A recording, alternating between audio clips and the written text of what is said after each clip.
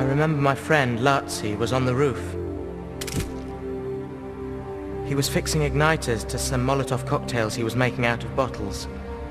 He was all fingers and thumbs. He said, "Come on, Eddie! Don't you hear it?" And then, yes, I heard from the distance the roar of the engine. It was a tank, a Russian tank, approaching down the narrow street below us. We fumbled with the matches. We were so excited. Now! And I remember how both bottles hit the tank together and flashed into flame. And I remember the turret lid flip up. And I remember the Russian tank crew scrambling out of the burning wreckage.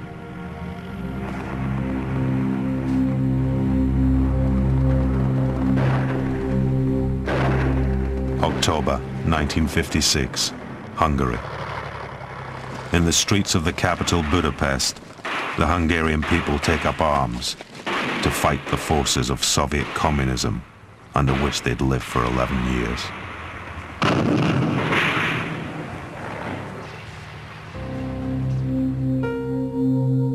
Brother and sister Eda and Judith Pfeiffer escaped Hungary soon after the failure of the rebellion. Reconstructed here using actors, their account of Hungary's struggle comes from Eda's book, written in London 1 year later. It's the story not just of the uprising, but of the lives of young Hungarians living as children under communist rule, oppressed by the East, abandoned by the West, the real victims of the Cold War.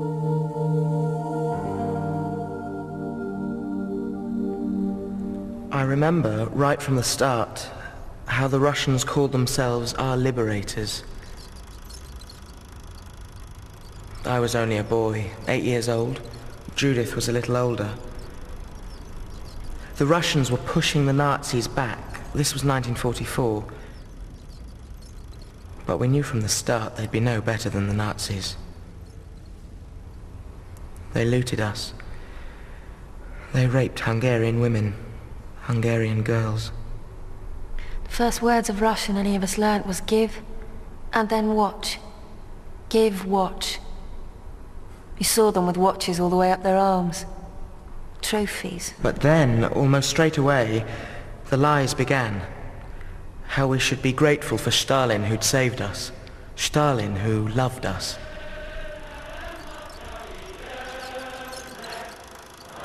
Just as in Czechoslovakia, Poland and most of Eastern Europe, the years 1945 to 1949 brought gradual, then total, Soviet control in Hungary.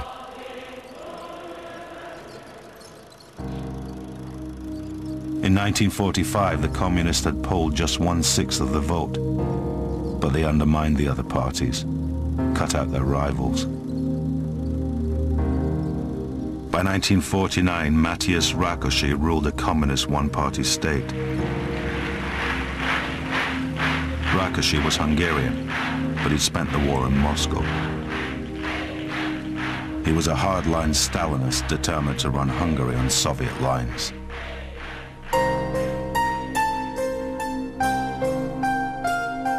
Our father was a music teacher. At school, the first thing they said was, we must register your parents by class. They said worker, peasant, or intellectual. And later I said to father, they say you're an intellectual, which made him smile. But then we learned intellectuals were class enemies. This was not good.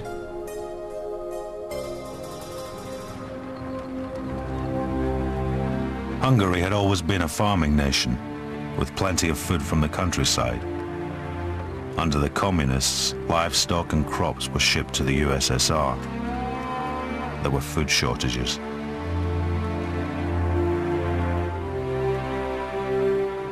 Meanwhile, Rákosi introduced 5-year plans for industry along the Stalinist model, with impossible production targets that merely encouraged shoddy work and fake statistics. Eda and Judith's mother was forced to work in a factory. She fell sick under the strain of delivering the punishing quotas.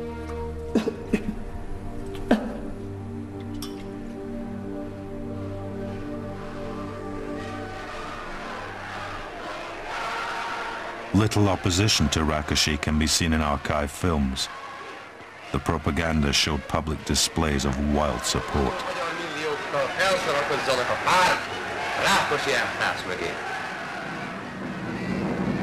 Ede joined the pioneers, the communist youth movement. Activities in and out of school glorified the communist ideal, a wave of indoctrination drowning out all opposition. In any case, behind the system was force and fear.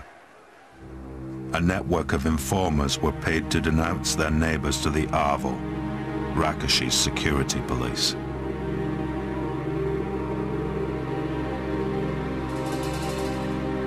I remember this must have been 51, 52, a month or two when all Budapest was in fear. The AVO were making arrests, taking people to prison camps, no reason. We kept a suitcase packed in case they came for us. Every sound at night you thought it was them. I remember one night I woke up. I asked, "What is it?" She said, "They're in the building. They're coming up the stairs."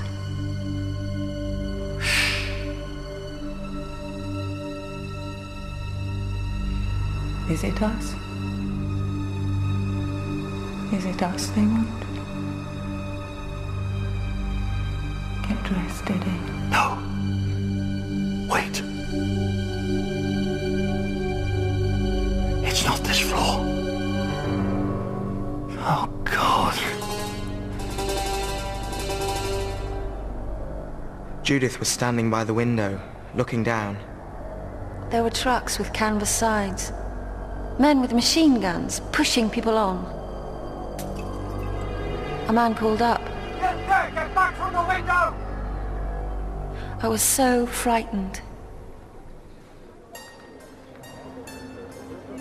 This then was the reality for so many in Eastern Europe under Stalinist control. But then, in 1953, Joseph Stalin died. It was an extraordinary moment. The tears were not reserved for die-hard communists. Stalin's influence was so great it was said that even in the prison camps people wept. But almost at once, in the Soviet Union and Eastern Europe alike, it was as if a shadow had lifted.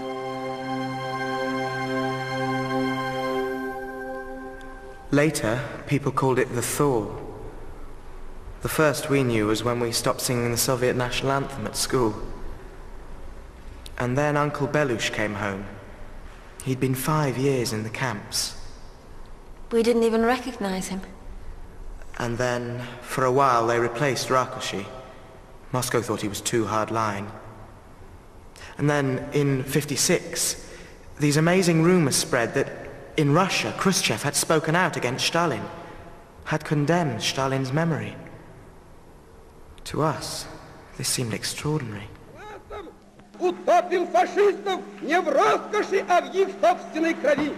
Nikita Khrushchev had become General Secretary of the Communist Party of the Soviet Union in 1955.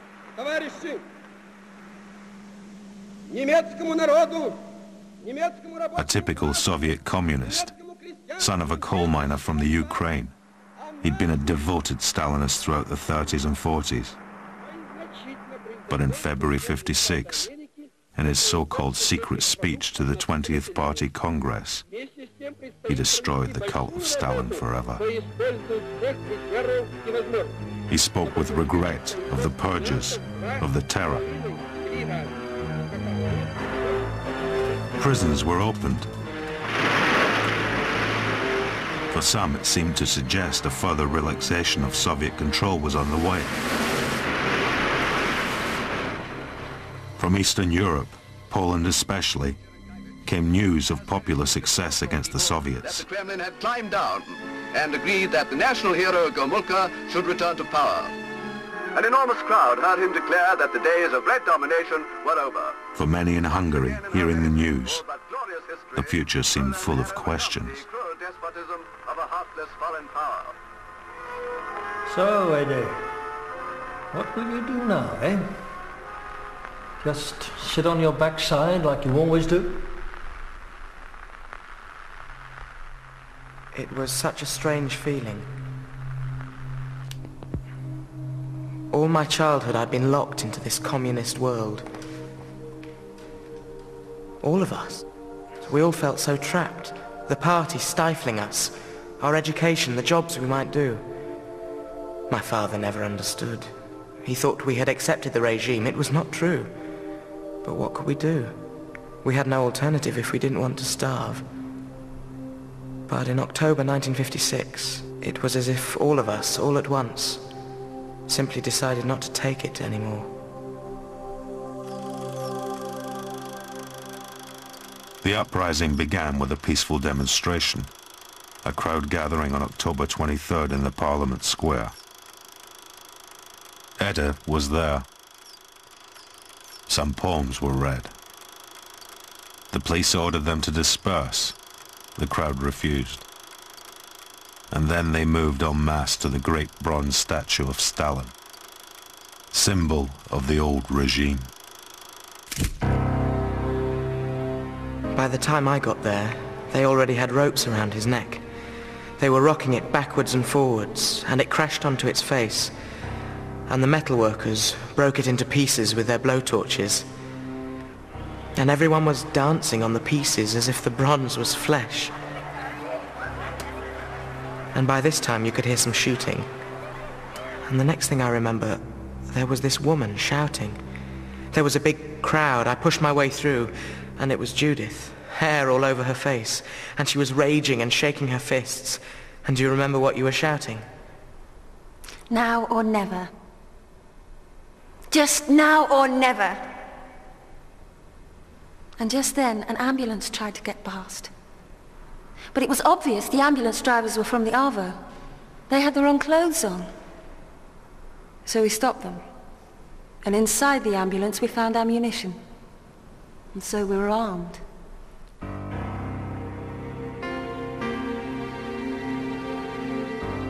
Across Hungary, the uprising spread fast. A general strike of workers, armed by sympathetic troops of the Hungarian army, led to the joyful destruction of the symbols of their oppression. There seemed at first little opposition to the uprising. The communist leadership was caught off guard. A march on the headquarters of the Hungarian state radio prompted some Avo resistance. Shots were fired, but it only served to inflame the rebellion further.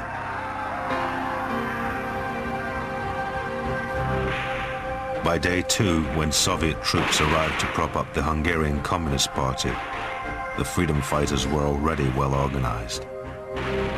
They drew the tanks into narrow alleys, dropped Molotov cocktails into their petrol tanks. Within 5 days, the freedom fighters controlled the streets. Men, women, children, brought up in communism, now the victors against 2 Soviet divisions. For the Avo, justice was swift and unforgiving. Hatred against them further inflamed by the horrors found when the rebels stormed their headquarters. Foul-smelling prison cells, torture chambers.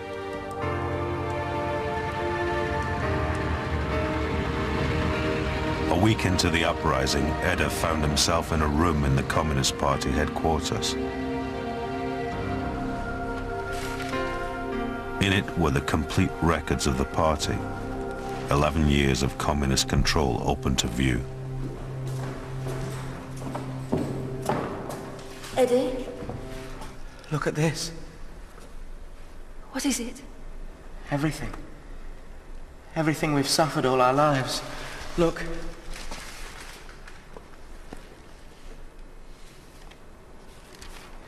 It was sickening. Lists of men and women spied on. Denunciations. Reports even on members of the party. They were spying on themselves. We had this nightmare vision of what the archives would look like if the whole world fell under communist domination. The miles of filing cabinets needed to contain all that hate.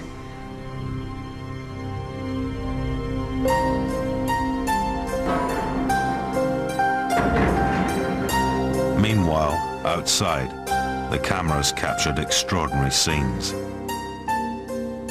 People reading uncensored pamphlets for the first time.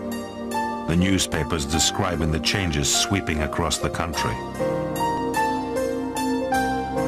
Imre Nagy, a socialist elbowed aside in the Rakasi years, had been recalled to power.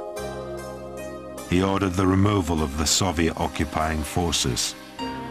People watched as Soviet diplomats packed their bags. There was talk of free elections, even of Hungary's withdrawal from the Warsaw Pact, the alliance of Eastern European nations under Soviet control. Budapest was alive with a new sense of freedom. But the question hung in the air. Could it last? Would the promise of Khrushchev's thaw be delivered? Would Hungary be allowed to keep its newfound freedom? A clue came with a document Edda found amongst the Communist Party files. Look at this. After Khrushchev's secret speech, a list of people to keep an eye on. Bait. I don't understand. The secret speech was just bait. Badmouth Stalin. See who agrees, arrest them. Don't believe it. Look at it. What does this mean for us, Eddie? If the thaw was just a lie, where does that leave us? All of a sudden, we remembered something that we'd seen the day before, which then had made no sense. We'd been on a food run into the countryside. On our return, just outside Budapest, we had to slow down the truck to pass these Soviet troops, armored cars, tanks, just sitting there alongside the road. The soldiers standing, smoking, smiling at us. Not the troops we'd fought in Budapest. Not the troops that had withdrawn. But fresh troops from further east, you could tell from their faces. And we wondered, what were they doing there? And no explanation seemed either convincing or particularly comforting. Now it all made horrible sense. Why would the Soviets just let Hungary walk away? It's not in their nature. They're going to crush us, aren't they? Get these papers into boxes, the ones that matter. We'll get them home, all right? I think we should get home.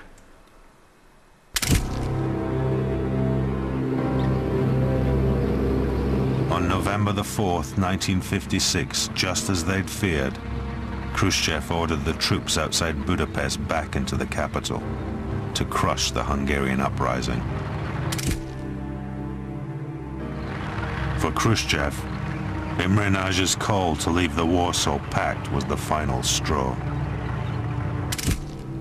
Because though Khrushchev did reject the myth of Stalin, he'd only done so to build up another myth of Lenin, of the party, of communism itself. He wasn't going to let Hungary undermine the United Soviet Front.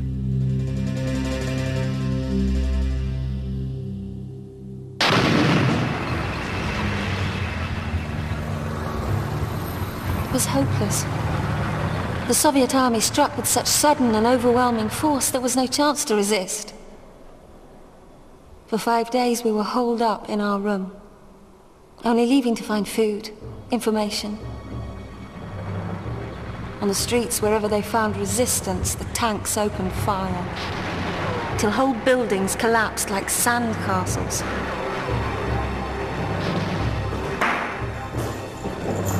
What is it? It's not my blood. I didn't know him. He was under a tank. We have to get rid of the grenades. We have to burn the papers. They're rounding people up.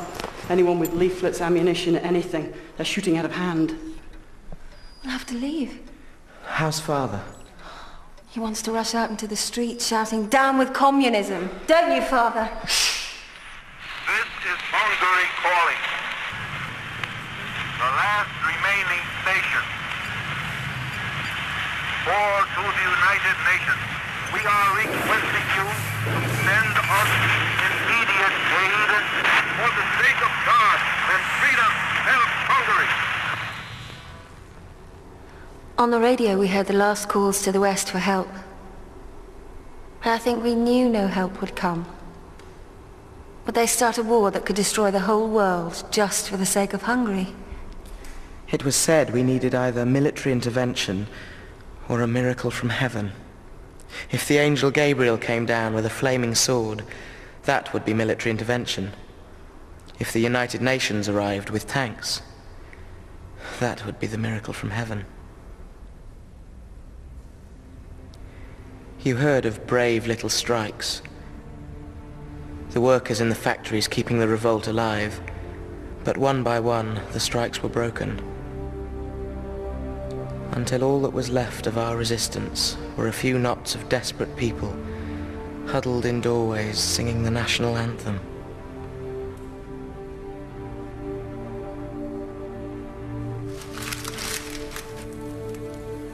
Edda left Judith to burn the papers they'd discovered. He knew the communist militia would come to arrest him, as they came for many too prominent in the uprising.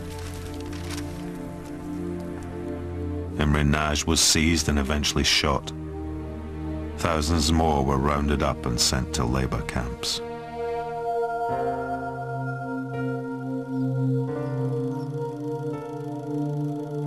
Edda, and later Judith and their parents, were amongst the 200,000 Hungarians that escaped to the west, crossing the border into Austria.